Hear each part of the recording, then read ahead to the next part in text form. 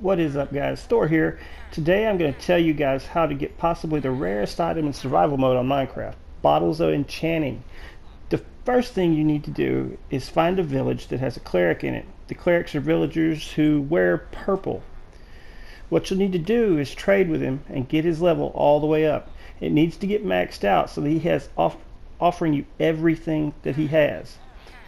And for some reason he likes rotten flesh, so be sure to defeat a lot of zombies and have the rotten flesh with you. When you get his level all the way up, he will offer you bottles of enchanting. So there you have it, guys. That's how you get bottles of enchanting in survival mode on Minecraft.